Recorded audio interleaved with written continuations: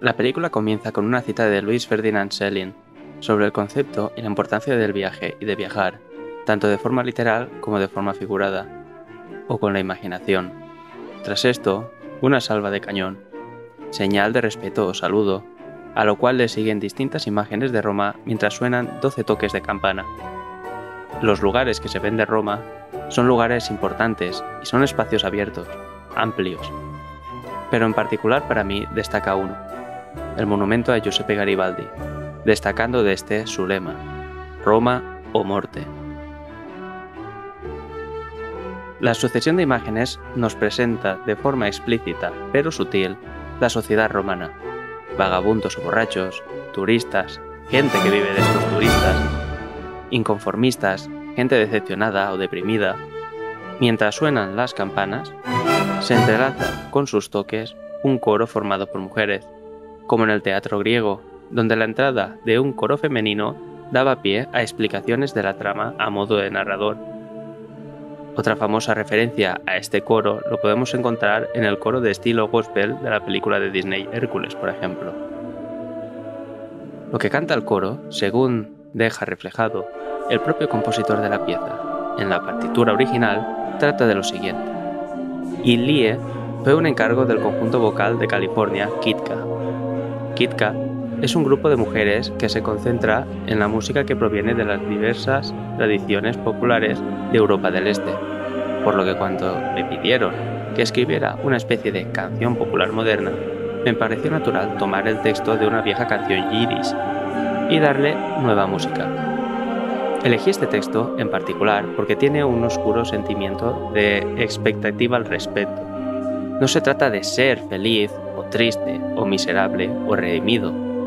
Más bien, se trata de esperar la felicidad o la tristeza o la miseria o la redención.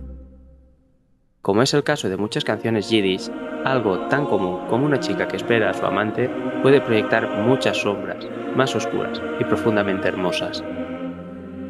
Mientras canta el coro, de un grupo de turistas japoneses se separa uno de ellos, para realizar unas fotografías a algo que no vemos por el manejo de la cámara.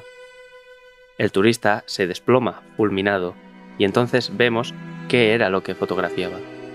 Era Roma.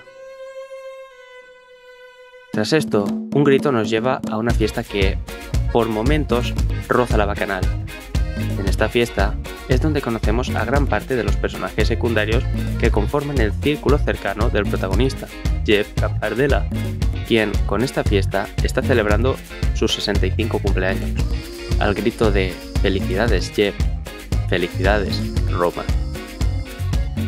A mi parecer, la película, que de por sí es bastante crítica en cuanto a una argumentación, basa su trama en 3 puntos de vista, o en 3 claves, a saber, la propia ciudad de Roma, el punto de vista de JEP con respecto a su entorno y el punto de vista del propio JEP con respecto a sí mismo. Si volvemos al principio de la película, nos encontramos nada más comenzar con la primera idea de esta película. ¿Dónde? En la propia cita de Louis Ferdinand. Viajar abre la mente, tanto el viaje físico como el espiritual y el mental. Viajar con la ayuda de la imaginación, la lectura o al descubrir nuevos mundos es la forma más enriquecedora de alimentar la creatividad. La salva de cañón nos da la bienvenida a la historia, para acto seguido avisarnos. Cuando vemos la consigna Roma o muerte, no es una metáfora. Nos está hablando la propia Roma. Y es una advertencia seria. Roma, al igual que cualquier ser humano, tiene pasado, tiene un presente y por supuesto tendrá un futuro. Y son estos los que se van condicionando el uno al otro, como pasa con los personajes, como pasa con los seres humanos. Cuando vemos esta consigna en el monumento a Garibaldi, vemos cómo es la gente que frecuenta Roma. Alguien con no muy buena cara, alguien resentido, alguien arruinado, turistas que no son capaces de ver más allá de lo que un guía les explica, y para uno que intenta escapar de esa mundanidad y de esa cotidianidad, la propia ciudad lo termina fulminando, pues no está preparado para soportar lo que es Roma. Recordad, Roma o muerte.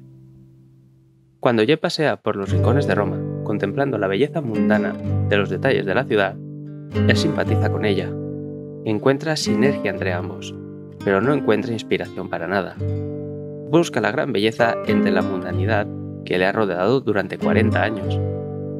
Espera que la inspiración le llegue por parte de Roma, que venga a él, en vez de ir a buscarla, como comentaba el compositor sobre la pieza que canta el coro. Incluso Roma le llega a hablar, primero en forma de una niña que le dice: ¿tú quién eres? No eres nadie. Y más adelante, en forma de señora mayor, con la cara algo tocada, que le dice: ¿y ahora quién te va a cuidar? Haciendo que internamente recapacite sobre si lo que debe buscar se encuentra en su entorno, en los demás o en sí mismo.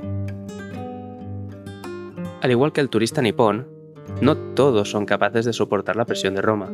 Por ejemplo, sin ir más lejos, está el amigo de Jep, Romano, quien, yendo tras una joven que solo le utiliza, y encadenar fracaso tras fracaso, al llegar a cumplir su sueño de llevar al teatro una obra suya, se da cuenta de que lleva años haciendo el absurdo en Roma, buscando algo que, en el fondo, no le llena, y que solo consigue frustrarse y decide, finalmente, abandonar la ciudad.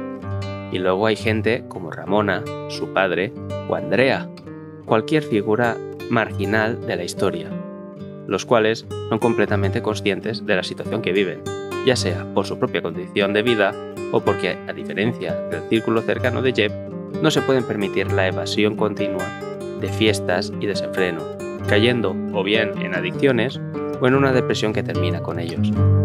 Notorio es, por ejemplo, el caso de Ramona, quien, si bien estaba en tratamiento por una enfermedad que no se especifica, no es hasta que Jep la lleva a conocer todos los palacios más hermosos de la ciudad y le abre las puertas de una Roma que ella jamás habría soñado en descubrir, que la enfermedad no hace mella en ella y muere. Roma o muerte. Jep, creyéndose capaz de ver la sensibilidad que otros no pueden percibir en el entorno y en los pequeños detalles de la vida, es capaz de comprender de forma activa la situación que todo su entorno, incluido él mismo, vive y afronta de forma subconsciente.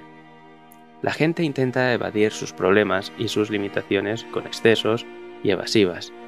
El cardenal evade la espiritualidad y su complejidad con la mundanidad de las recetas mecánicas y concisas. Los ricos que envejecen o se sienten inseguros de sí mismos se inyectan Botox como medicina para su propio ego. Lelo, quien promulga que su matrimonio es el único feliz de toda Roma, en verdad busca de forma activa a otras mujeres porque la suya parece no satisfacerle.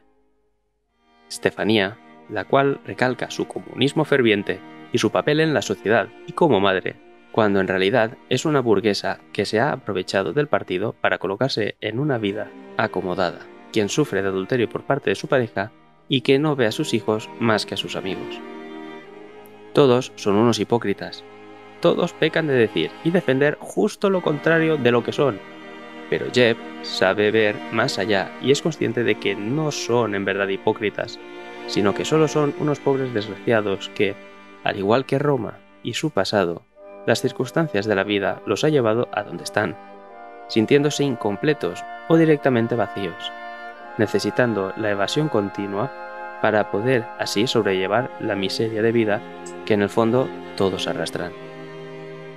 En el fondo, todo el mundo es igual, y solo su pasado les ha hecho tener un presente diferente, donde unos se pueden permitir evadirse de sus problemas y errores durante un tiempo, pero tarde o temprano, al igual que los que no tienen el poder adquisitivo o la capacidad mental, terminan sucumbiendo a la prórroga de sus problemas, teniendo que enfrentarlos de una forma mucho más cruda y cruel, ya sea la muerte de un hijo, el desengaño de toda una vida, o la incapacidad para ver que se está persiguiendo un sueño que jamás se quiso alcanzar. Jep, tras haber escrito su primera novela, El aparato humano, se muda con 26 años a Roma, y es aquí donde todo cambia.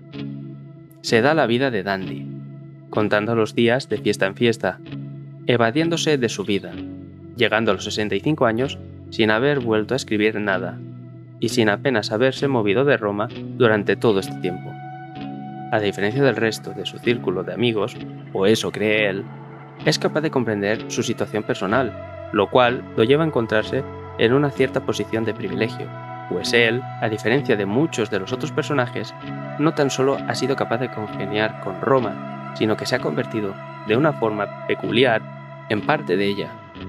Una especie de protegido de la ciudad, capaz de comprender tanto al resto de los personajes y sus incoherencias, como al ritmo de vida de la ciudad, y bailar entre los pausados paseos matinales donde Roma es más dócil y deja entrever las pequeñas y cotidianas acciones mundanas de su sociedad y las desenfrenadas celebraciones de los que son incapaces de enfrentarse a su realidad. Numerosos son los detalles y símbolos que se pueden encontrar a lo largo de la película, con los cuales vamos viendo la evolución de Jep con respecto a sí mismo y a la propia Roma. La forma en la que la ciudad le habla de forma directa, como la niña que es buscada por su madre, o la mujer que habla después de la muerte de Ramona, o la mirada del hombre que va con el barco por el río Tíber mientras Jep pasea. Los sonidos continuos de pájaro, en especial los de gaviotas, que son extradigéticos y que por lo tanto no se escuchan porque estén in situ, sino porque son una referencia a la libertad, seguramente al recuerdo de aquella época en Nápoles, antes de ir a Roma, y a los momentos que, durante la película, le recuerdan aquella época, como cuando intenta explicarle a Ramona su primera vez con Elisa. El río y el mar, que suelen hacer referencia a la evolución y al ciclo de la vida, y en esta historia, en particular, encuentran una relevante relación con el fluir del tiempo y con el pasado de Jep, quien logra observar el mar abierto continuamente al mirar el techo de su dormitorio, recordando la época anterior a ir a vivir a Roma, la época en la que estaba con Elisa, la época en la que escribía y encontraba inspiración y tenía creatividad, la época en la que era feliz. Pero no es, sino hasta el final, que se presenta el simbolismo y el paralelismo más potente, que es con la llegada de la trama de Sor María. Sor María, si bien está rodeada de mucha parafernalia y falsedad, llegándola a convertir casi en un souvenir o en una reliquia en vez de un modelo a seguir o comentar, ella actúa según sus principios, sin importar lo que le rodee, pues ella ve en Dios a la Gran Belleza. Es por esto que Jep, al coincidir con ella, se da cuenta de que, en el fondo, la Gran Belleza no está en ningún otro sitio que no sea el que tú quieras buscar. Para Sor María, la Gran Belleza se encuentra en Dios, al cual llega al subir los 28 peldaños de mármol de la escalera santa de San Juan. Para Jep, al final, y de forma paralela a Sor María, la Gran Belleza se esconde en los recuerdos de donde, tras ascender por la escalera que daba a la cala donde se bañaba en Nápoles, tuvo su primera vez con Elisa. ¿Y tú? ¿Has viajado ya en busca de la Gran Belleza?